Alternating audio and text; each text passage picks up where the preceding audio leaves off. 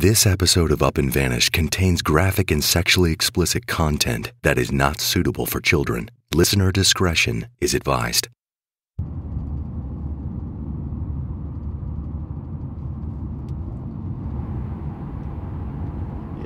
Yeah. Keep right on Mystic Highway.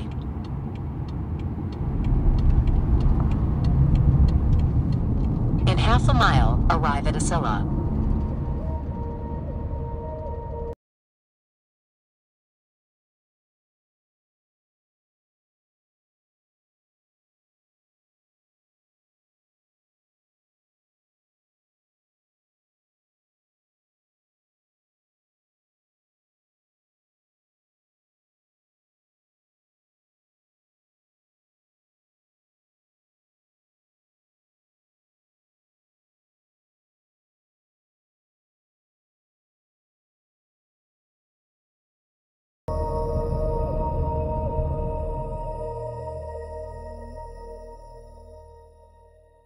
Dun, dun, dun, dun, dun, dun, 10 years ago today marked the last time anybody reported seeing or talking to Tara Grinstead. Officially, police are calling this a missing persons GBI case. officials say investigators Latex gloves found in $80,000 reward is being offered Where for information. is Tara Grinstead? From Tenderfoot TV in Atlanta, this is Up and Vanished, the investigation of Tara Grinstead. I'm your host, Payne Lindsay. Hey guys, there's several ways as a listener you can support the future of this podcast. First, subscribe, rate, and write a review on iTunes. The other way you can support is by using the promo code UPANDVANISH to redeem 3 free meals from BlueApron.com. Blue Apron sends fresh ingredients right to your doorstep with original recipes to make healthy and delicious food in your own kitchen. If you're getting bored with going out to eat, or you're tired of spending too much money, you should definitely give Blue Apron a try. It's incredibly simple. With Blue Apron, each meal is less than $10, and they all take less than 40 minutes to make. And if you're a picky eater or you just don't want certain things, you can customize it on the website. They ship the exact amount of each ingredient, so you have everything you need and you're not wasting anything either. There's also no contract, no commitment. If you're traveling or going out of town or just don't want to cook that week, you can just log in and press pause. Right now, Up and Vanish listeners can get their first 3 meals for free, and with free shipping. Just go to blueapron.com/upandvanished. Again, that's blueapron.com/upandvanished. Now back to the show.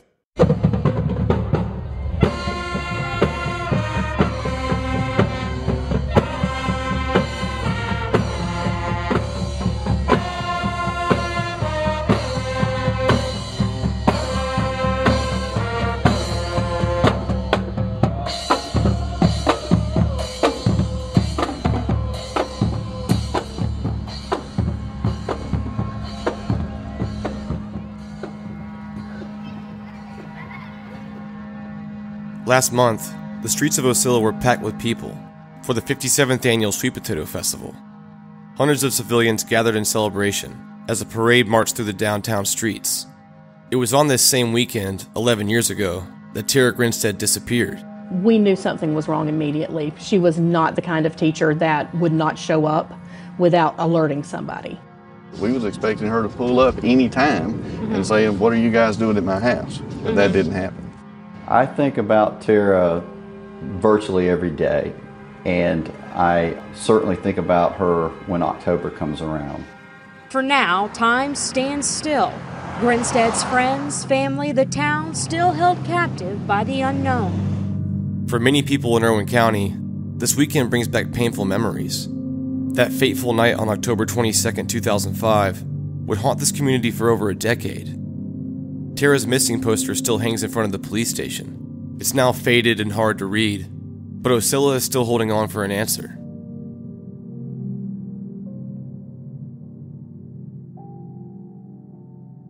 In the last episode, Maurice had called me with a new lead. He told me about a man who committed suicide in Knoxville, Tennessee. The man also wrote a letter, and it said he couldn't live with himself any longer because he knew what happened to Tara Grinstead. The letter also listed 12 people's names. This has to be very sensitive because I have been dealing with a distraught family for 2 months. And that family, and just one person from the family, the rest of them are so still distraught that they refuse everything. And they were mad, really, in the beginning. That's the reason why I'm telling you, Payne. It's very, very, very sensitive, man. It won't take but a little swift, and that whole family and everything would absolutely put a stop to it. He stressed to me that this was a very sensitive situation. This was not a rumor or hearsay. A real person committed suicide. Out of respect for the grieving family, I was asked not to say his name in this podcast. It's a very confusing and eerie story, but I'll do my best to explain it. He lived in Fitzgerald, but he went to Irwin County, and because it's right there on the line, a lot of people do that. He would have been 31, 32 now. So in 10 years ago, he would have been 21 or 22. He was an avid fisherman and an avid hunter, too. This came to me by an anonymous, somebody created a Gmail account about 2.5 months ago or more. I don't know who sent it to me, but it was a female, and she wasn't from Ocilla. She was from Tiffin, and she was in college when this happened. She dated one of the guys whose name was on the list. This is new information, but this individual wrote a letter and said that he couldn't live with himself anymore, and that he knew what happened to Tara. Those 12 people were hauled in by the GBI, and they were all swabbed. They were all swabbed. But see, that doesn't necessarily mean anything. There's no use to search the internet. There's nothing, just one obituary, that's it, but there's nothing in the internet about this. For one thing, he killed himself in Tennessee. He's from Fitzgerald, but there's nothing in the internet about any of it. Other than obituary, there's nothing on the internet about his suicide. So the question is, did he do it? Well, no, he didn't. What it is that he was threatened. He was threatened, and he saw something that he shouldn't have seen. He was actually threatened. He had told family, see, he didn't say who, but he was threatened, and it's either two things. Either that, and he saw something, or there were a group of them. See, you could have 10 people standing around one or two people harming somebody, and you could list those 10 people's name in a letter and swap them, and you won't get any hit. The suicide note didn't give any details about what happened to Tara. It just said that he knew what happened, and then he listed 12 people's names. The letter was given to the GBI, and they brought in all 12 people for questioning. They also got a DNA swab from each individual. Maurice was saying that even though these people's DNA presumably didn't match the glove found in Tara's yard, it didn't really mean anything. He's saying if there was a group of people involved, and they were all standing around watching, then their DNA wouldn't be on the glove anyways. The main thing is none of the families have the note. Now, the GBI has the letter. So I've submitted a records request for that letter to GBI. I made the argument that none of this was tied to Tara case. So I don't know if they'll buy it or not, but I want a copy of the letter. Tennessee law is, if something is an active investigation or open, you don't get it, just like Georgia. But the thing is, they don't have the letter in Tennessee. I've already confirmed that. They've got the original letter, GBI has it. And that's what they pulled the boys up on. Just like Georgia's record law, Tennessee doesn't have to give us the letter either. You have to deal with the family, see, because they're still hurting after 5 years that he killed himself. He was he went to Georgia for 1 year, and then in 2009 he was an honor student at the community college there. He was a pretty good guy, it seemed like. I said there's about 4 or 5 people I don't have the names on. I have 5.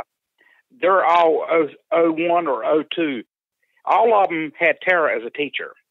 None of them were 05. They were all 01 and 02 or 03 graduates of Irwin County. I don't have the letter. I just know that the 12 individuals on the letter, they were all swabbed. The source that gave him this information only told him 5 of the names on the list, so we're still missing half of them, but it's still a good start. Maurice was able to contact one of the names on the list, and he told me about their conversation. I've talked to one person that was on the list. The question that I asked this individual was this. I said, why do you think you were listed on here? He said he doesn't know. The family doesn't know why these people were on the list. And I asked him, he said he doesn't know. He said he doesn't know. I said, well, what did the GBI say? He said, well, they mentioned about the glove and the DNA in the glove. And then they asked if any of us had had sex with Tara. So I don't know the source of the DNA on the glove. Could it be body fluids rather than saliva or sweat or skin cells or something like that? So could it be body fluids or something on the glove? So I don't know why they asked him that question. The tipster was his girlfriend for 2 years. The tip was given to Maurice by an ex-girlfriend of one of the men listed in the suicide note. When Maurice questioned this man about the letter, he told him he had no idea why his name was in there. He had no clue. The GBI supposedly asked him and the other men in the letter if they had ever had sex with Tara, and they were all swabbed for DNA. This was very confusing, because it seemed to imply that the glove was somehow linked back to Tara. The whole thing just gave me an uneasy feeling, and the whole nature of this thing and where it goes is honestly pretty uncomfortable to talk about. Is this the answer to solving the case? Or am I just jumping down another rabbit hole? I knew that either way, this was an area I needed to tread very cautiously. Maurice gave me the names he knew from the list, and I've tried to reach out to them, but they've all ignored me. I decided to do some more research on the man who committed suicide. I hoped that maybe searching through his friends and background would turn up something. And it did. It turns out that this guy's brother was friends with someone I knew, and someone that you know too. I decided to pay him a visit in Ocilla, in person.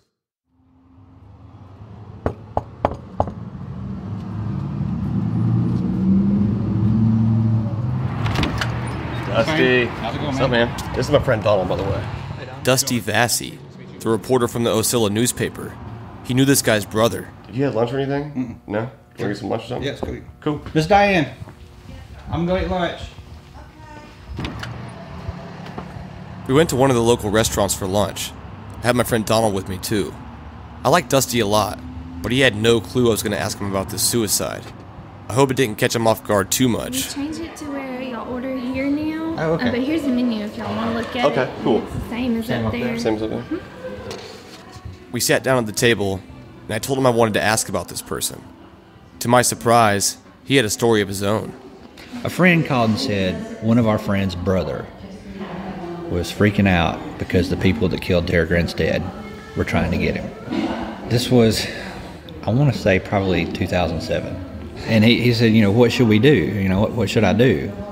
And I was like, well, the police need to know. So I called and talked to, I believe it was Alan Morgan, was the deputy I talked to, and told him, just basically what I'd been told, which wasn't much, just that he was very upset and that there was something, whoever it was after him. And 3 years later or something, he committed suicide. I didn't know much about it at the time. It wasn't until years later, after you started the podcast, that I heard that he had left a note that apparently had indicated some people were involved in Tara Grinstead's murder. You knew this guy, right? When he was a kid, I knew him. I went to high school with his brother, his much older brother. And he told me more of something about the story, something about, it's been years, but something about, said he encountered somebody on a dirt road. I got the impression it was more than one person. And that somehow or another they were connected to the death of Tara Grinstead. It's some really messed up stuff. This guy and another guy encountered the supposed killers, and they had supposedly a black girl with them, and they made them carve their initials into her and put their DNA on her so that they couldn't rat the other people out. This was extremely graphic and terrifying. The uneasy feeling I was getting earlier came right back. I asked him what the police did that day when he was freaking out. What did they think about this? Yeah, basically that he was just disturbed. Like there wasn't any truth to it. I've talked to his brother, and I actually talked to somebody who went to school with him, who both said that he had a wreck at some point with some other guy, which was, I think, on a dirt road. There's some speculation that maybe he had some damage from the wreck that may have contributed to this, because it was after the wreck that he started withdrawing from his friends and started saying all this stuff. I don't really know the extent of the injuries or anything like that, though, but just that these claims started coming after the wreck. He said, sometimes he would say things and it would seem crazy, and sometimes he would say things and it seemed like it would make sense.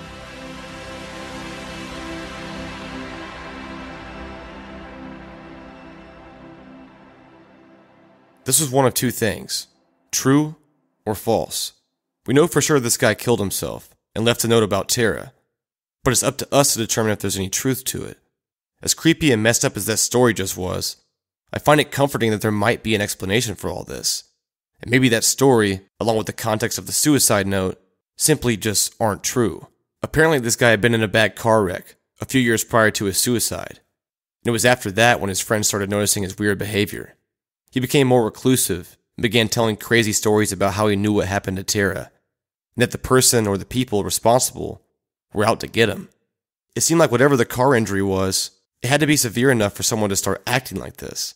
I am nothing close to a doctor, but my best friend Matt is a doctor. I wanted him to weigh in on this theory. Was this the behavior of a deranged person?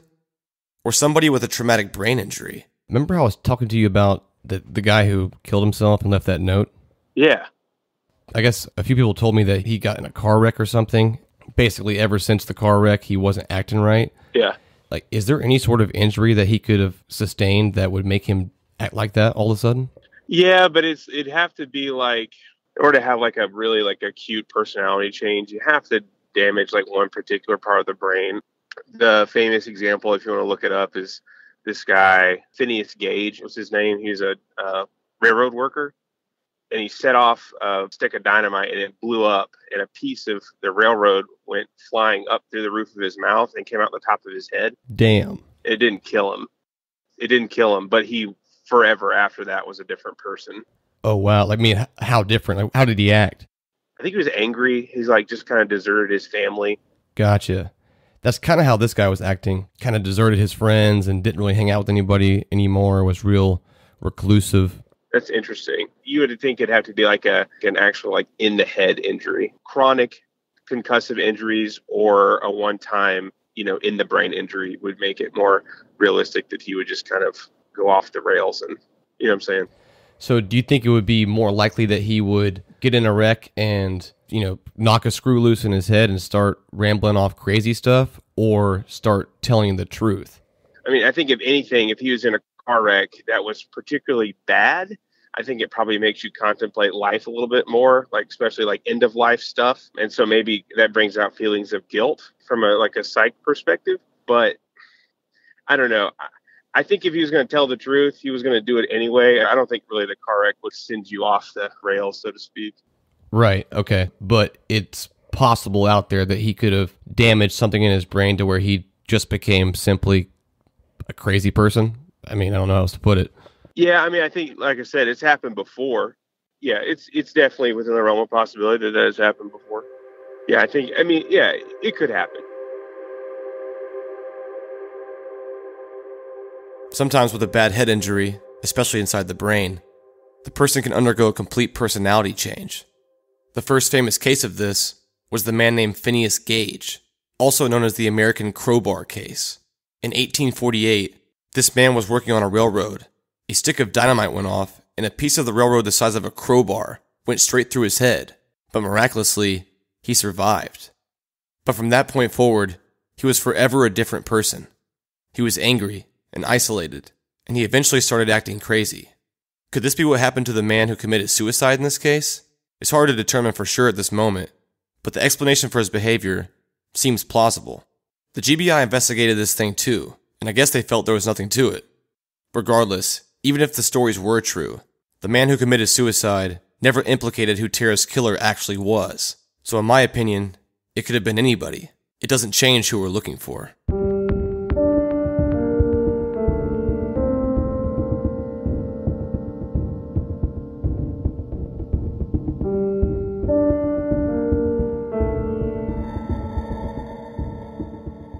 I want to take a second to thank everyone who's been supporting this podcast. In order to come back sooner than I planned, there's been several key people to help me do that. One of them is MVMT. They're a watch company started by two broke college kids. I could relate. These guys always wanted to wear stylish watches, but they couldn't afford them, so they just made their own watch company. I've never really been a watch person myself, but this is the first one I'll actually wear. They had so many cool styles to choose from that I was finally able to find one that fit me. They have a huge selection of both men and women's watches. I would never spend $300 at the mall on a watch, but MVMT's watches start at only $95. and now I'm finding myself wanting another one. Right now they're offering to Up and Vanish listeners 15% off all their watches, with free shipping and free return. Just go to mvmtwatches.com/upandvanished. Not gonna lie, my wife was super jealous of my new watch, so I'm probably gonna have to get her one for Christmas. To redeem this offer, just go to mvmtwatches.com/upandvanished. Now back to the show.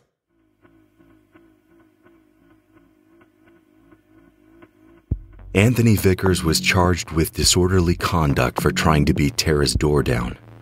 He claimed that Tara was not answering her phone, so he became upset because she would not respond. The Ocilla police were called, and Sergeant Sean Fletcher was one of the officers who responded to the call. Sergeant Fletcher noticed that another vehicle was parked in Tara's driveway, which may have been the real reason that Anthony became jealous after he saw the vehicle at Tara's house. At the time of the incident, no one except Tara knew who was in the house with her. It was later learned that the individual with Tara that day was Detective Heath Dykes, a detective with the Perry, Georgia Police Department. The day after the Vickers incident, Tara went to the Ocilla Police Department to get a restraining order against Vickers at Dykes' urging, because he told her the boy was apparently a nut and dangerous. Sean Fletcher was the Ocilla police officer who took the report. He would not give Tara the restraining order until she told him who the person was at her house that day. Tara didn't want to tell Sergeant Fletcher because she knew he was friends with her ex-boyfriend, Marcus Harper, and was afraid he would tell him. Fletcher assured her he wouldn't tell, but had to have the person's name to file the report. Tara told him it was Dykes, a police officer from Perry, Georgia. Marcus Harper was in Afghanistan at the time the report was filed. A couple of months after the Vickers incident, when Marcus came home, he angrily confronted Tara and told her about the entire incident, saying Fletcher had told him. Tara filed a complaint against Sergeant Fletcher at that time for telling Marcus about the incident after assuring her he would not tell, and he was suspended from his job and almost got fired.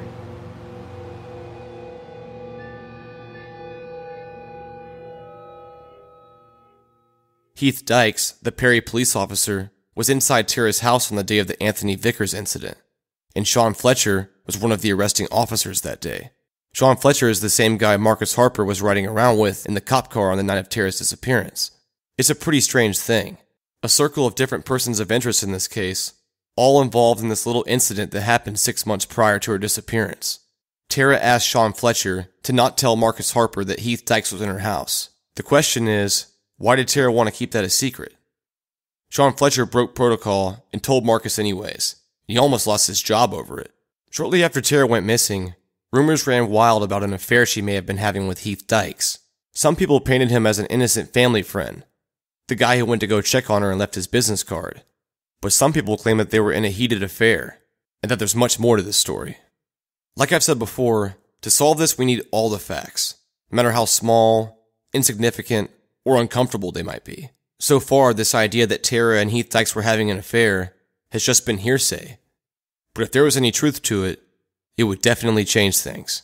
Search crews just cleared out of this area right here off of Frank Satterfield Road about 20 minutes ago, and Captain Heath Dykes says nothing showed up on their search today. I just spoke with Sam's father, Christian Poss, about an hour ago. He says if nothing shows up on the search today, there's really nothing left to do except keep hoping and keep spreading the word about his son. This is a local news report from Perry, Georgia. Heath Dykes is now the police captain in Perry. A quick internet search took me to this video. This is from 2 weeks ago. There's a creek area that runs through this property that it takes a little bit more time to get through it. Dykes says every tip they've received has come up cold. Maurice had the chance to interview Heath Dykes in person back in 2006. A friend of his, a former GBI agent, helped set it up. See, I had the opportunity to interview him because their cousin, retired GBI, had briefly set it up. The thing is, she said that he couldn't do it. He couldn't do it on the weekends because his wife wouldn't allow him to leave, that she was like keep an eye on him. That he couldn't meet with me on the weekends because there was marital problems. The in-person interview never happened. He was only able to do it over the phone. I asked him more about Heath Dykes being inside Tara's house on the day of the Anthony Vickers incident. After that incident, she went next door to Joe Porter, the next door neighbor, and asked him could he park his car, his vehicle, next door so it would look like nobody was at her house. Heath was always there at the house.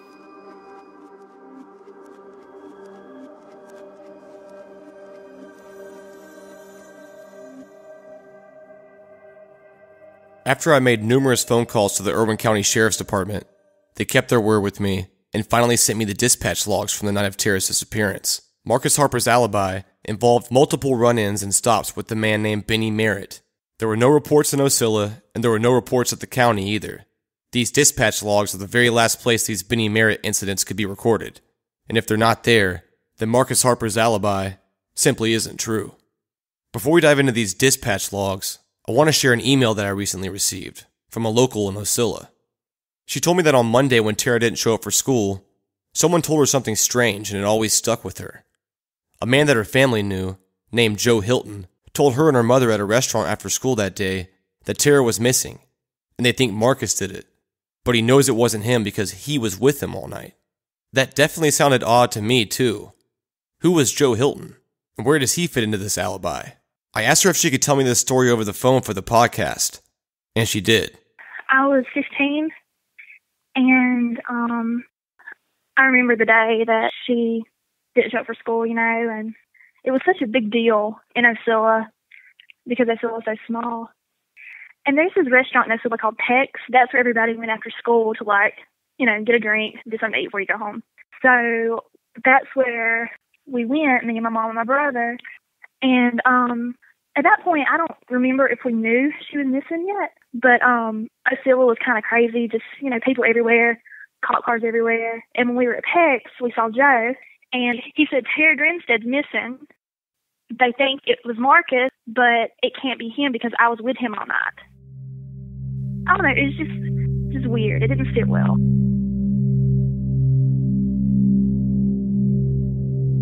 All right, and let me make sure I have the fax number for you. Okay. All right, give me just a minute and I'll get these sent through, okay? There's going to be about, give or take, 10 pages or so. I got the dispatch logs, and I called Maurice so we could review them together on the phone. Yeah, you have to look up there. It has the number. It says dispatch from 016, which is Fletcher, to D7, to D7, to D7. From time received is 16 minutes past midnight. And then at 0146, he's downtown. Okay, then I see 8 minutes past 2 o'clock. And that's to Apricot, 111 South Apricot. That's where Bernie Merritt lived at. That's Bernie Merritt's place. So it looks like there is some truth to Marcus Harper's alibi. I saw it myself.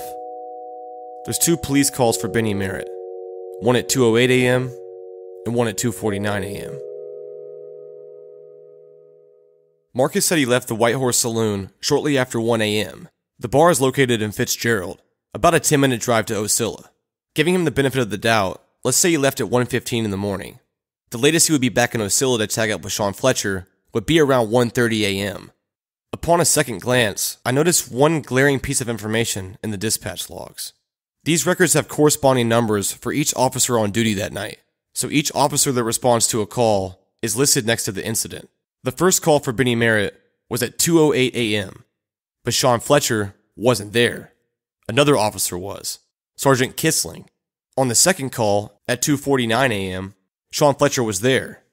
What this means is, the first and only time we can place Marcus Harper anywhere that night is at 2:49 a.m. So if he left the bar at 1:15, then where was he for almost 90 minutes? It's just a weird time to do right along. And it's so suddenly. I mean, if he did this, then that he did something temporarily. And then he had to do the alibi. Then he had to take care of the business later on the next day or whatever. If he did this, he did something fast and temporarily hid it, and then went back and took care of it as soon as he could. Because, see, he was with Joe Hilton Sunday night.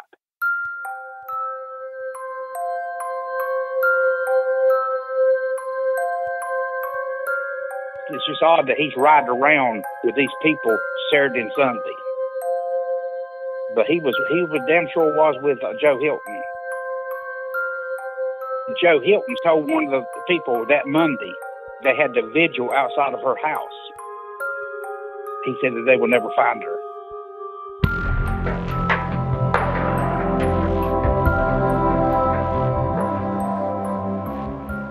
Thanks, guys, for listening to episode 7. Up and Vanished is now back in full swing. Next Monday, there will be another case evidence episode, and the following Monday will be episode 8. Starting this week, after every new episode of Up and Vanished, I'll be hosting a live Q&A for our listeners. This week, it'll be on Wednesday at 7 p.m. on Twitter. Just tag @UpAndVanished and ask your question using the hashtag AskPain. The Twitter handle is @UpAndVanished, and again, this is this Wednesday at 7 p.m. Also, if you're enjoying this podcast and would like to donate to the production, you can go to upandvanish.com/donate. For exclusive content, go to upandvanish.com. This week I'm posting the dispatch logs on the discussions page. Thank you guys for listening, and I'll see you next Monday.